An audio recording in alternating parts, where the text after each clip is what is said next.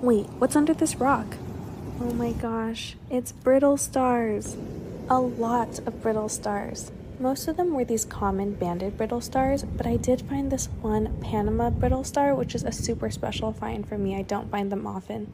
I just love watching them move around and do little flips. They're so agile, and it's really fun to watch their 5 little arms. And keep in mind they are brittle, so you don't have to lift rocks to find them. You just have to look really closely. See, they're there. Sometimes their limbs do break off, and so here's me explaining it to some little girls I met. You see how this leg right here is a little bit shorter? Yeah. You know why? He made it fall off and then is growing it back. Exactly. They can regenerate their legs. So brittle stars aren't actually sea stars or what people call starfish. They're just closely related.